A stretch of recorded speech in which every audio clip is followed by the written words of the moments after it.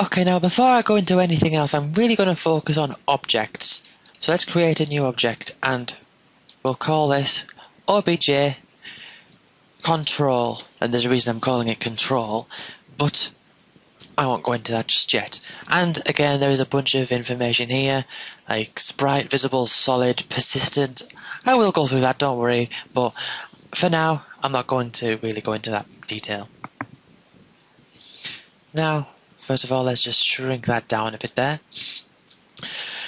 Now, objects are made of events and actions. Events are what trigger actions to happen. So if you can add an event, and here you have all the different actions like create, mouse, key press, and so on and so forth. And I'll go through all those later as well. But create is the first one that really matters, because these are the things that happens as soon as the object comes into existence. There are certain things that you want to actually happen and be declared for the object as soon as it's made. Now let's go to, on this side panel here, go to control.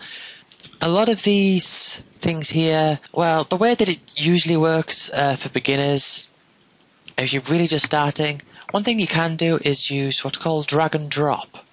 So you've got these different tabs here, and each one of these means a different thing. So say for example we want the object to move, we can take this move fixed thing here, and then we can set some details into how it's going to be moved. So we could, for example, click on an arrow there, say we want it to move to the right at speed 7, and click OK, and then that's there. So once it's created, it'll start moving in that direction at speed 7.